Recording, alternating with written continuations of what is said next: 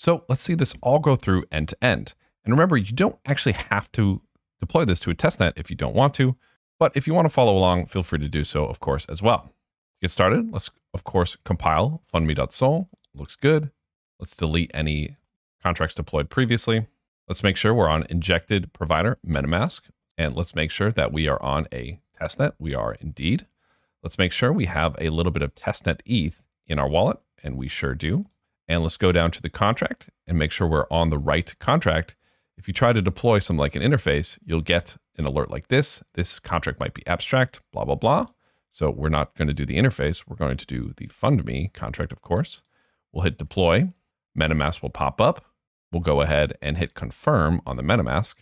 And then we're going to have to wait a little bit for the contract to actually finish deploying. If we pull up the terminal, we can see the contract go through, and we can also see it in Remix here. Now we've got a number of buttons in here. We've got our red fund button, of course, which is because we have our fund function, which is payable. And this allows us to send ETH with this function.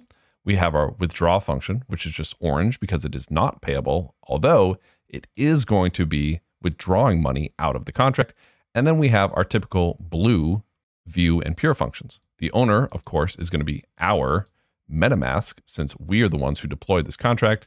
Minimum USD is going to be 5. And these are, of course, going to be empty. We can call our fund function only if we send some value with it. If we try to call fund without any value, we're going to get this gas estimation error failed. And we'll even see didn't send enough ETH in the error log. So let's go ahead and cancel this. Again, we could send this, but that would be a huge waste of gas. So we'll cancel it. And let's get a value that's going to be enough. So I believe 0.01 ETH should be enough. Let's say 0.01 ETH. It looks like that's about $18. So back in Remix, let's do 0.01 ETH in terms of way, which is this value here. Paste that in. And we'll scroll down. Now, if we call fund, it does indeed go through. And we can go ahead and hit confirm on this as well. And we see that transaction pop up on Etherscan. And we might have to wait a little bit for this transaction to finish going through, finish indexing, etc. So let's give it a couple minutes. Oh, it looks like it's gone through. Fantastic. We can even see in the Fundme contract, the balance has gone up to 0.01.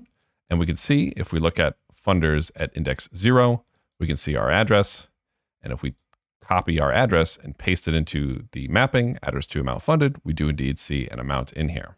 With this transaction fund being called, of course, on the testnet Etherscan, we can see all the data and information associated with this. And we can even scroll down and see the input data. We can see that this was calling the fund function. We'll learn more about the input data later. So now what we could do is we could do the reverse. We could go ahead and withdraw, and that should reset the mapping and the array back down to 0. For our modifier to work, we have to use withdraw on this account. If we switch to an account that isn't the owner of this contract, and we go ahead and reconnect, and we scroll down, we make sure value is 0, and we scroll down and try to hit withdraw, we'll see we get gas estimation failed, and we'll even say sender is not the owner.